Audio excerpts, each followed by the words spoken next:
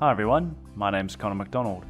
Follow me on Twitter for information about SQL and analytics, and today is the next in our series of the KISS principle, keeping it simple with SQL, focusing on analytics. These are short 2-minute sessions designed to help you solve real problems, not just wander through the syntax. In this session, we'll look at more on window boundaries. Let's do a quick recap on what we covered in the last video. We looked at where the boundaries were using the first value and last value functions. So we had a simple example of United Kingdom life expectancies. Here's some raw data, and we wanted to find out some information about first and last values. So we did first value of age, and as you can see, we were looking at an interval range of 5 years either side.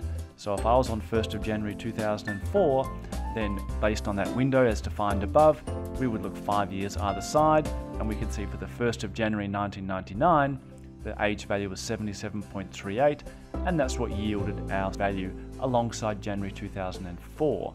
Similarly, for the last value in the range, we looked down to 2009, found 80.18, and that became our last value.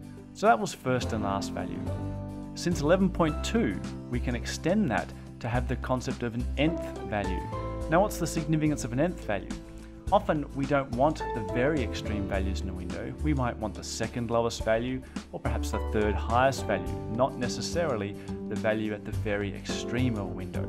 There's a statistical importance to this. If you look up our order statistics on Wiki, you can see that when you've got a sample of data like we have, see, I've just picked some random numbers, from time to time it's actually more beneficial to eliminate the outlying values and then use the result to do some sampling. And that's where nth value might be able to come in useful.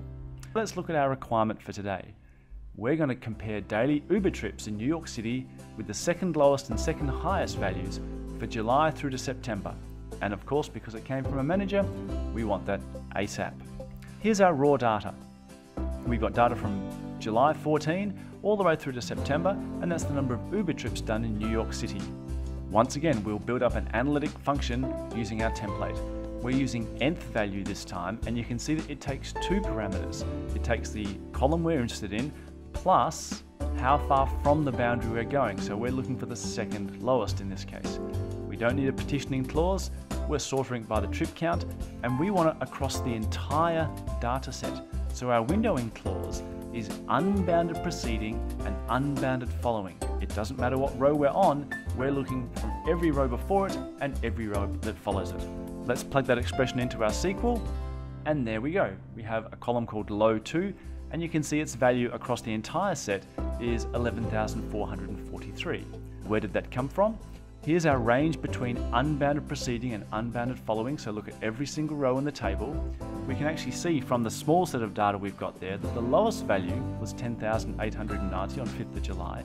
The second lowest value in the entire table was actually the one below it, 11,443. And because it's the second lowest value, that's the one that becomes populated for our low2 column. Once we've got that, we could easily do a percent comparison by using that nth value within an expression. So I've taken the trip count on line 5 and divided it into the nth value expression we had on the previous screen, and you can see there's a percent comparison for trip count for a day compared to the second lowest value. So how do we get the second highest value using the nth value syntax? It's very easy. There's our original syntax for the second lowest. All we do is we add from last into the nth value expression, and that tells us to count 2 back from the top as opposed to 2 from the bottom. The rest of it is unchanged. We can plug that into our SQL, and now we have the second highest value. And you can see by scanning down through the data there that the highest value was 13th of September, and the second highest was on the 5th of September of 42,319, and that's what gave us our high 2 column. You can run these scripts for yourself by clicking on the live SQL link below. In the next session, we'll look at how Windows deal with the problem of nulls in the window range. Thanks very much for watching, and don't forget to keep it simple with SQL. We'll see you all again soon.